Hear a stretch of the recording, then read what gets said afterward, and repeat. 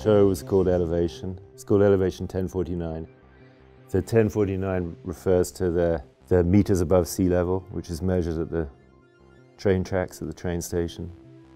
And so in some ways it became a show about these sort of different variances that art could take, different levels and different frequencies, and this latest one is particularly about frequencies in terms of light and sound, in this instance rather than measurements of height or elevation. We have one piece which is a semi-permanent piece that's going to be here for 2 years, and all the other pieces are here for 2 days.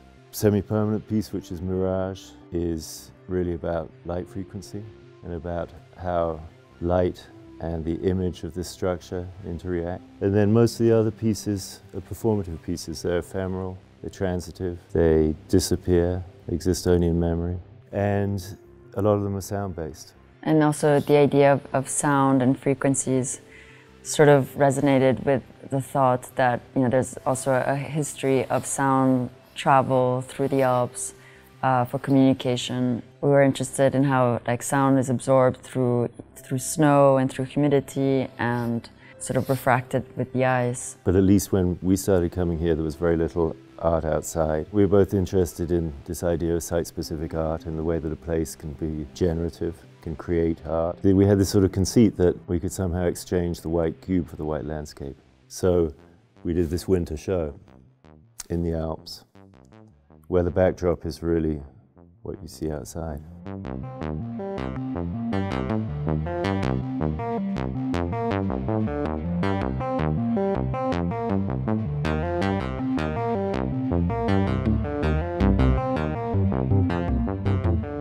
Mirage is a site-specific installation which we created here in the Alps. And we were very interested in creating environment, really a sculpture that you could occupy, that you could be inside and would function almost as a perceptual device. I think the sculpture in many ways is living.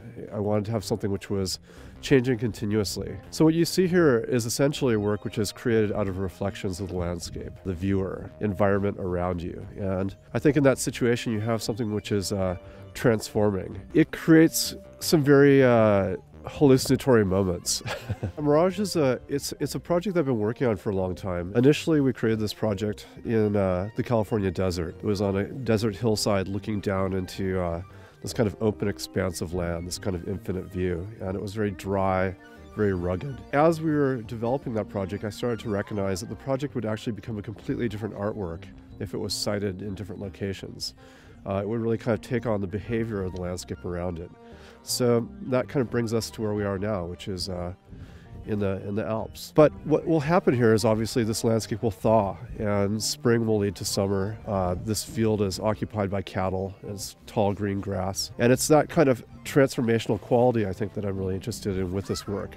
This idea that you could come back here tonight or for sunrise and it would really be optically be very different.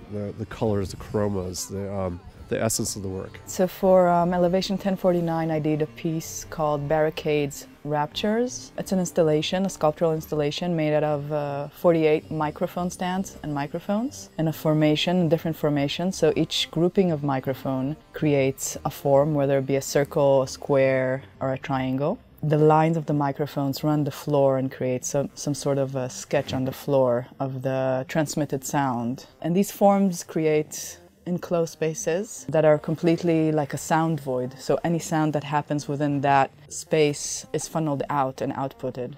My name is Suzanne Ciani, and I am called the diva of the diode. I'm also considered a pioneer in electronic music.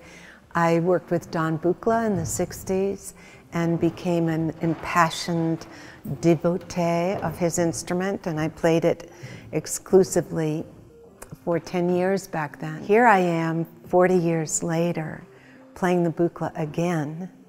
It's like riding a bicycle for me. Exotourisme is a trip to another planet, to another level of consciousness. It's inspired by science fiction, lots of movies. It's also an encounter with Perez, a fascination with pop, songs, electro-pop. And noisy stuff. And super noisy, dark stuff. Et pourtant, je crois qu'il faudrait pas... Et moi, je tremble à l'idée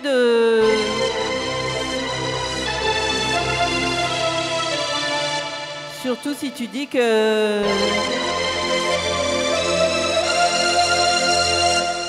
Et ton tournage, il va... Parce que moi, j'arrive plus à...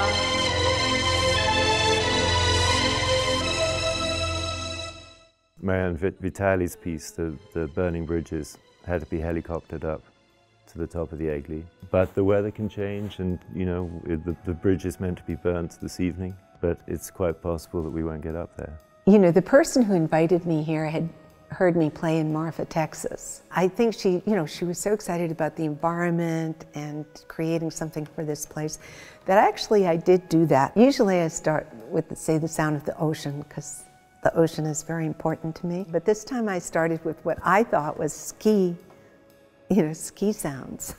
I have no idea if anybody related to it that way. And my vision was basically outputting these female voices, strong female voices, onto this pristine landscape outside. And so each woman was contained inside one barricade, and she had to move within this very restricted space. But at the same time, a small movement brought on a sonic expansion. The location where we did this airplane hangar that was facing this beautiful mountain covered with snow. And for me, the idea was really to propagate these female voices and in a way contaminate this very white landscape.